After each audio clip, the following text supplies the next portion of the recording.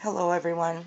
This is just a quick video to give you a heads up on a deal that I found today. If you have a Dollar Tree store and a Walmart near you, you need to gather this coupon. This is a $2 off any Alka-Seltzer product, any size, that was in the 12-2 Red Plum. It does expire at 1/26.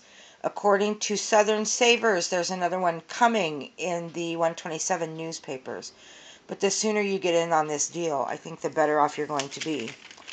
At Dollar Tree, these are $1 a box.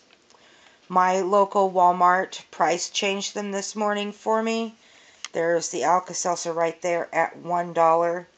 And there's the $2 Q's.